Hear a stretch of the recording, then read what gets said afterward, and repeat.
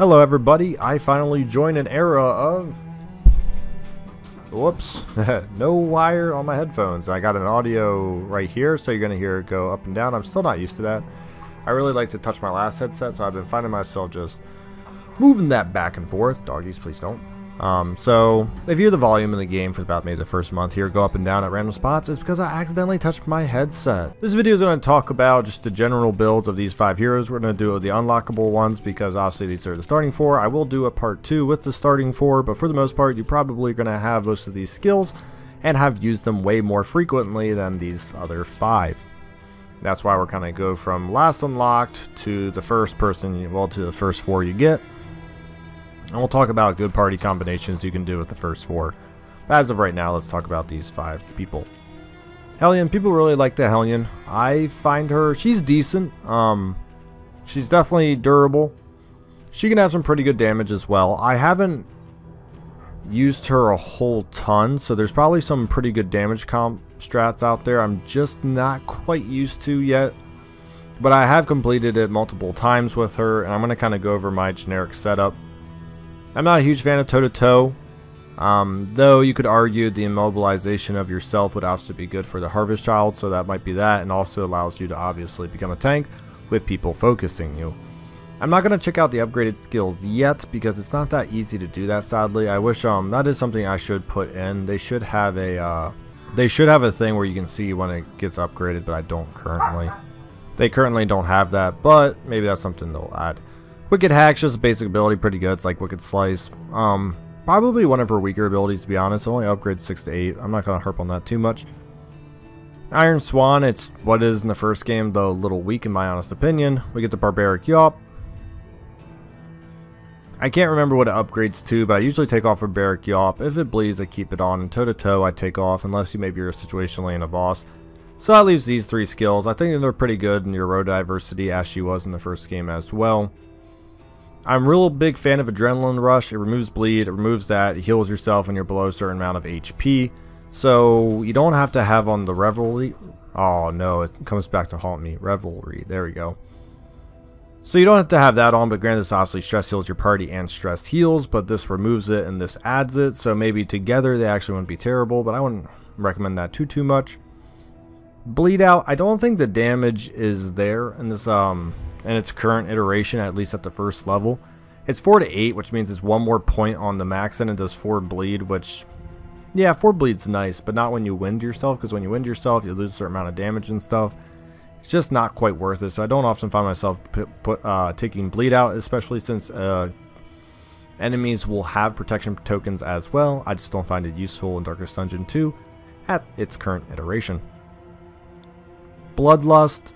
It's not bad. It's obviously another way to get rid of it if you don't have Adrenaline Rush, and also 20% more damage when target's bleeding. That obviously upgrades when you increase it. It's honestly not that bad. It can be good on the final boss because obviously you get some bleeds going. You use this maybe once or twice to get rid of some of the other stuff. So maybe you use something like Howling End, which we'll talk about. Then you can Bloodlust next turn, and then you can do some serious damage. So Bloodlust isn't bad. Breakthrough. I don't know what it upgrades to, but this is... this is horde garbage. I mean, I might be missing something on the upgrade skill, but it moves you forward 1 to do 1 to 2 damage across 3 people. This is literally just to hit people on death's door ability, or maybe to get them from the 4th position. I don't know why you would ever put Breakthrough on. I mean, that is a 75% damage reduction from like pretty much anything else. I mean, that is horrid, and it wins yourself. Like, just horrible. We talked about Revelry right here. It does obviously wind yourself, but that's some pretty good stuff. 20% HP minus that, removes the har, and does your allies as well. Any positions, very good skill. And then there's Howling Wind, and that's actually what I usually put on now with Adrenaline Rush, all that. So I'll actually Howling End, that's a 1-turn cooldown. I'll often then Adrenaline Rush because I might be bleeding or if I need HP. Kind of removes all that stuff. And then you know what? You could do it next turn if you want again, or you could obviously Wicked. I mean, so Howling End's really good. 8 to 14 for the base damage is amazing. And if you get like a vulnerability token or going or something, you can do some serious damage with Howling End. I like to use that when enemies are kind of tilting near their last third of their HP bar, because you can just annihilate them right at the end of the fight. So that's how I set up my Hellion. Once again, there's probably some other good combinations out there. I have used Bloodlust before to decent effect. Obviously, Revelry, there we go. I like that one as well, but Barbaric Yawp, Toe-to-Toe, Bleed Out, oh god, Breakthrough. Those skills I kind of avoid. Runaway, we did a whole video on the Runaway, so I'm not really going to do too terribly much time on this. I know if you obviously haven't seen that video, we'll talk about all of her skills. Searing Strike, I think is really good. Some people say it's a little weak, but 3 to 6 not that bad, especially with the burn damage. It almost becomes average like everyone else's. Firefly, kind of like the Plague Doctor's Plague Grenades. Both of these upgrade really well, by the way, with their Mastery Token, in my opinion. Smokescreen, it's a save or suck ability, so if you don't like the fact that if you throw it and it doesn't activate, you did nothing. That's a personal opinion. Run and Hide, this eventually heals your stealth and stealth. I think it's kind of useless. I almost always take it off. Hearthlight's not bad once it's upgraded, but I'm not going to talk about it too much. It removes enemy stealth, which is great in the Sluice, but it can also remove Blind on an ally, I believe, which is obviously good for your leper. You have Ransack, which I like to pull on. It pulls you forward 1, pulls an enemy forward 1. 3 to 6 damage is actually rather respectable, so you can pull stress damage dealers in front of you, well, towards you. You can also obviously de-shuffle, which is really nice as well. Cauterize is one of the few abilities in the game. It actually lets you heal yourself when you're not at a certain HP, and it's on Bleed, which I feel is like probably the most common DOT in the game, or at least the areas I go to, it's most common, so it's really good.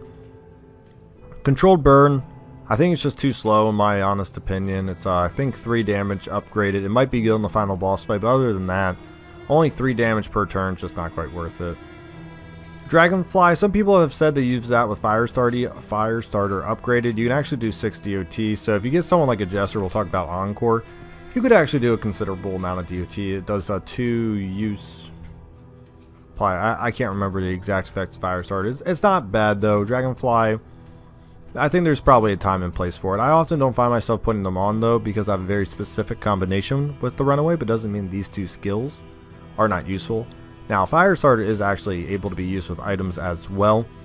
So you can use Firestarter, and then I believe do like Caltrops or some of the other medium and large DOT bombs and add that as well. So they actually become a pretty gross AoE based ability, and can also be paired with Magnesium Rain on the Plague Doctor, which can allow the Plague Doctor to do about 6 DOT to everyone of fire, which is just ridiculous. Backdraft, this one... Honestly, I won't lie, I'm not entirely sure about this one, so I'm assuming the front monster house has all the damage. Use Backdraft, you have to choose which monster behind them takes that damage. It could maybe be useful if you just want to kill off back row, like if you get like 10 or 11 damage. I think the upgraded goes to 75% or something. So you could do like 9 damage to the back row with your Backdraft, but I don't know. I think she has so many other better skills, I don't particularly probably want Backdraft on. Jester, here we go. Razor Wit's really good. I like that. Shuffles you between 2nd to 4, obviously. Fade to Black is one of his better abilities, in my opinion. It blinds. It's decent damage, 3 to 6. Crit chance of 10%. It's actually pretty good. Once again, it can move you back. Slice Off, I actually take that off, put on Harvest. It's not bad, though. The upgraded version, I believe, is still only 3 DOT, but adds a vulnerability token, which is something you do have to consider. It does hit positions 2 and 3, like it did in the first game. Battle Ballad's not bad either. You can Battle Ballad a Leper forward, you can Battle Ballad a Highwayman forward for a point blank or something, and they obviously get the damage tokens, so you could get some pretty gnarly damage going with a Battle Ballad point blank. At the first level here, it'd be 9 to 18, which is phenomenal for level 1, so that's definitely something to consider. Inspiring Tune, probably, you know, once again, the best stress heal in the game again. Upgraded goes to 3 and takes care of Har. Very good. Harvest is what I usually put on now instead of Slice Off, just because it hits both targets about the same amount of damage, and if not more actually, because you're applying 2 DOT to targets, and upgraded does 3. This upgraded does 3. So you figure you get 6 to that, and then you can go 3 to 5 or something like that. So eventually Harvest does technically out DPS Slice Off, but obviously Slice Off can be a little better for your target fire with the vulnerability. Finale, I haven't quite done this yet. It's not terrible, actually, but it's one of those things where, you know, you could combo token with maybe a point blank. You could do like a weird, I'm I'm not going to do this too often, but you could like try a weird point blank combination where you point blank and then you allow like a finale. I mean, that should be a almost guaranteed kill shot every time on that target, so who knows, maybe that's a weird strategy you could use. It's not something I've tried, but it would definitely kill the first position. We're going to move on to solo. So you could obviously solo, gives you the speed, it gives you the evasion, and then obviously the speed and evasion would give you the chance to finale. I just don't know which two skills I would personally take off to do that combination. Maybe something like that, more of a battle jester. Now we'll look at his 3 other skills I like a little more. Play out, okay, I kind of lied there. I'm not a huge fan of play out. I don't know what it upgrades to exactly, but the initial skill itself, I mean, he has other skills that back him blind, but I mean, I guess if you really want to reduce some damage, but I'd always rather blind than reduce damage, just because Fade to Black will obviously allow a % chance to miss rather than hitting, because if you still get hit with the DOT, if you're still on death's door, it's not going to matter. At least this allows a chance to miss. Encore. Encore is actually one of my more favorite ones. It's a free friggin' action on another hero, not himself. So I've used this a couple of times on the like the Plague Doctor.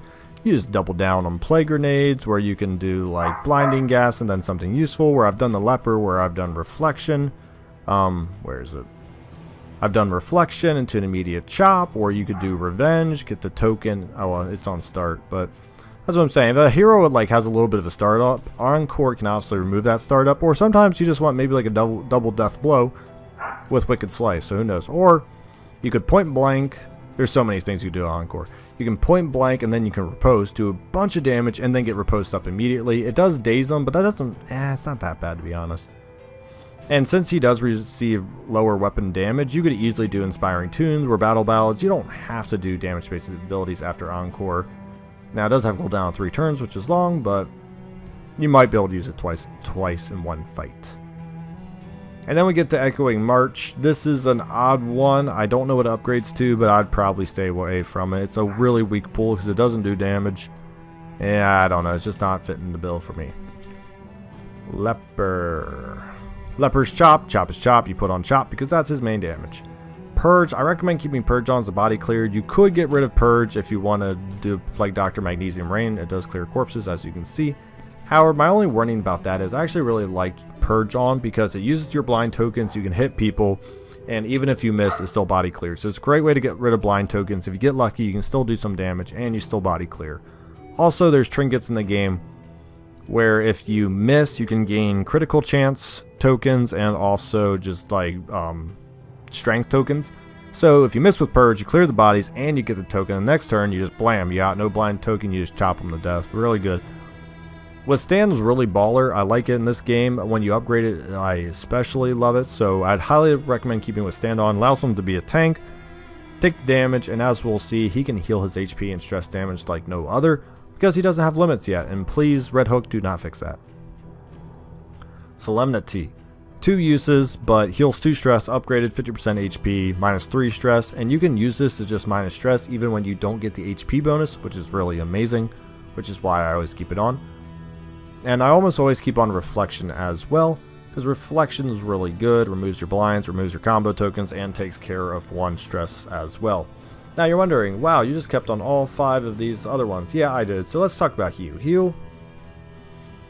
3 to 7 is just not doing it for me, especially because it still applies that blind token. Goes up a little more, but without like really strong ways of reliably increasing damage in this game, I just found Heal to be a little lackluster right now. Not something I do. I do like Revenge. When it's upgraded, it's pretty good. And like I said, you can actually Encore that with a Jester if you want. Well, you could like Encore and then do like Withstand, where you could Encore and then do Reflection. So you could Revenge and Reflection, which would then get rid of your blind tokens, and that would completely set you up to do a lot of revenges, which would be really nice. Intimidate. The only reason why I have a slight issue with this is, sure, it can hit everywhere, it can decrease the enemy's damage. I'd rather just Withstand. It gives me upgraded, gives you 75% protection tokens. It makes people attack you anyways, and you get all those sweet resistances. So Intimidate, I'm not feeling it. I'd rather just Withstand. Ruin. So the way I'm now reading this ability, when you are damaged, I take it, you get more damage increase. Final boss would maybe be really good for this. Maybe enemy, maybe like layer boss fights would also be pretty good with it.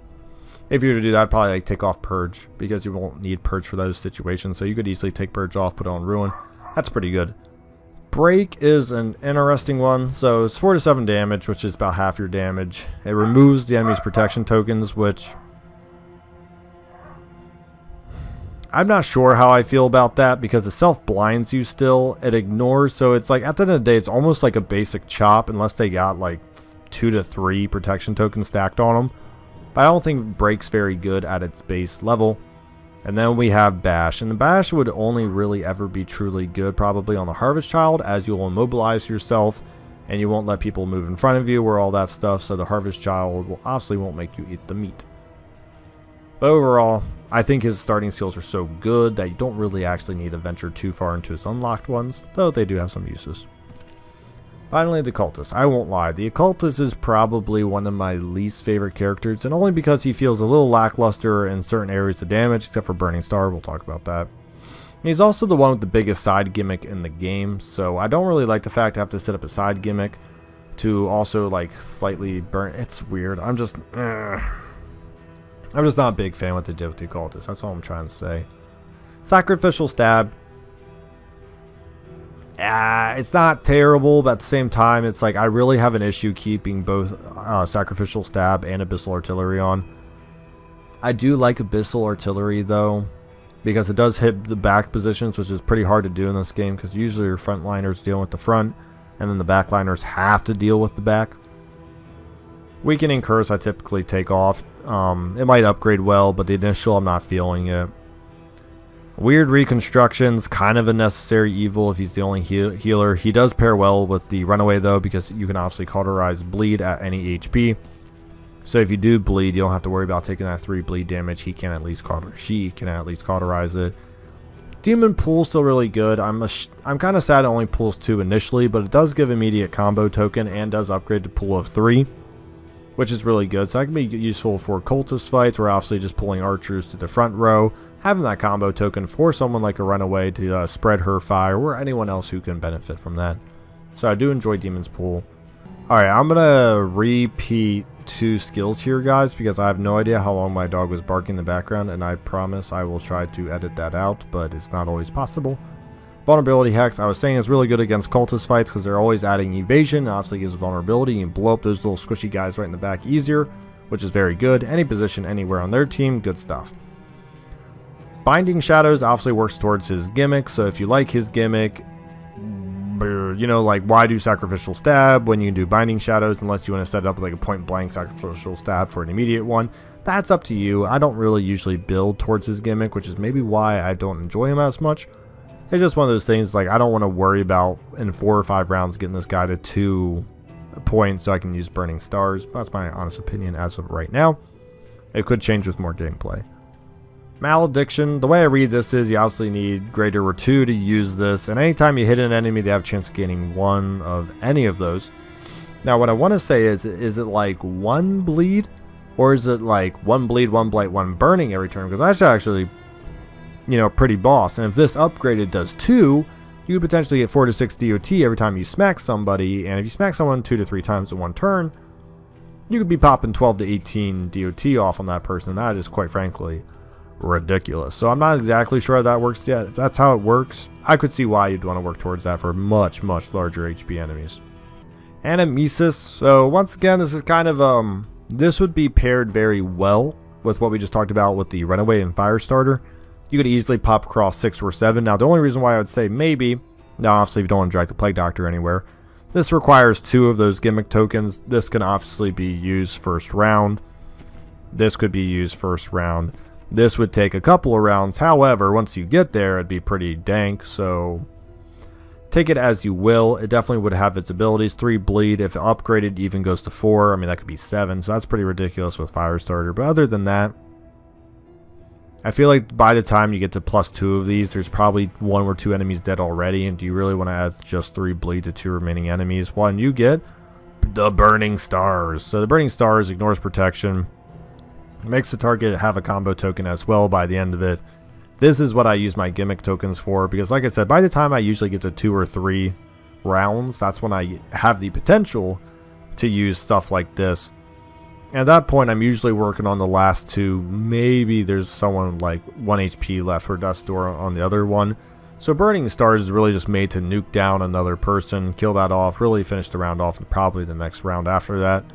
So I will keep on Burning Stars if I don't want to do something like a, let's just say, well, you need Sacrificial Stab to build them up. So if I don't like Abyssal Artillery, there you go. So you can do the Burning Stars.